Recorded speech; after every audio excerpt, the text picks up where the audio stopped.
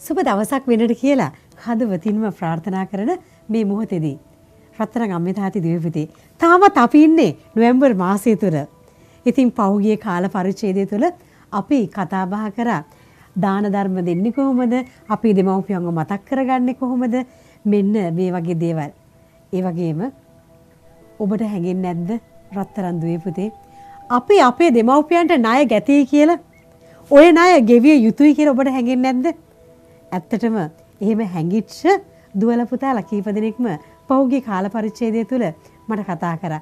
මොකද සෙත් FM නාලිකාව හරහා ඒ වගේම අපේ thought for the days හරහා ඇහුම්කන් දෙන පුතාලා දුවලා ඔය එහෙම මෙහෙන් කතා බහ කරද්දී මට දැනෙච්ච දෙයක් තමයි කියපු දෙයක් තමයි ඇත්තටම දෙමව්පියන්ට යුතුයකම් හරියට කරගන්න බැරුව ගියා. ඒ යුතුයකම් ඇයි කරගන්න බැරුව ගියේ කියලා හැවුවොත් ඇත්තටම ලොකු හදවතක් තිබුණා. නමුත් ඒ සඳහා සමහර ලාවට විවාහපත් වෙලා ඉන්නකොට එතන දරුවන්ගේ අවශ්‍යතාවයන් ස්වාමිපුරුෂයා භාර්යාගේ අවශ්‍යතාවයන් මේ වගේ නොයෙකුත් අවශ්‍යතාවයන් වෙනකොට පළවෙනි තැන ප්‍රථම තැන දෙන්නේ තමුන්ගේ පවුලට දෙමව්පියන්ව දෙවෙනි තැනට වැටෙනවා. ඉතින් මෙන්න මේ ආකාරයට නිග්ලෙක්ට් වෙච්ච දෙමව්පියෝ මිය ඇදලා ගියාට පස්සේ කෙනෙක්ගේ හදවතට දැනෙන්නේ ලොකු පසුතැවීමක්. ඉතින් එවැනි අයත් කිව්වා අද මම මේ වෙනකොට පසුතැවෙනවා. I am really regretting, we are really regretting for what has happened in the past. I did not do anything properly.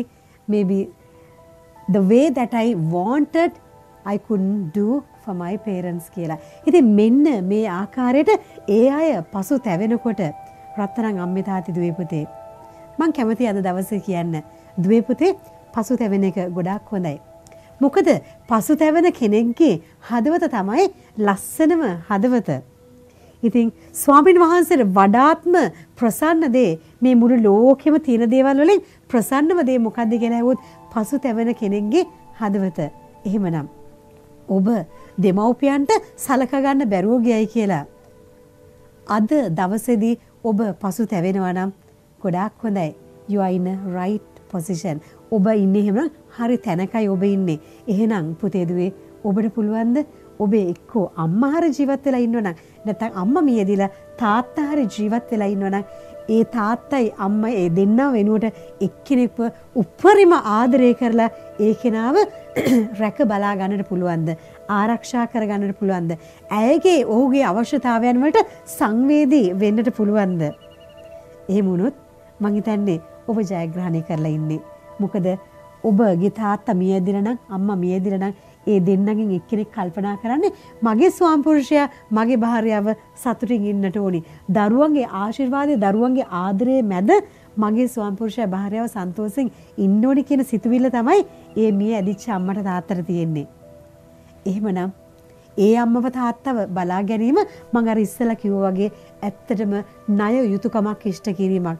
ඒ අය මොනතරම් ඔබ වෙනුවෙන් මම වෙනුවෙන් ඔය අම්මයි තාත්තයි මොනතරම් day 1 ඉඳලා කුසේ පිරිසිදු ගත්ත දවසේ ඉඳලා ඔය අම්මයි තාත්තයි අපි වෙනුවෙන් මොනතරම් අප කැප වුණාද? මොනතරම් ජීවිතය පරදුවට තියලා පරිත්‍යාග කරලා උදයක් රැයක් දවාලක් නැතුව අපේ මුහුණට සිනහව දෙන්නට අපේ මනස දියුණු කරන්නට අපිව පාසල් අරින්නට මේ නොයෙකුත් දේවල් ඒ වගේම රැකී ආරක්ෂා හම්බුනට පස්සේ අපි විවාහ වුණාට පස්සෙත් අපේවත් අපේ දරුවන්වත් රැක බලාගෙන අපිට ශක්තියක් වෙන්නට ඒ අය උත්සාහ කරනවා.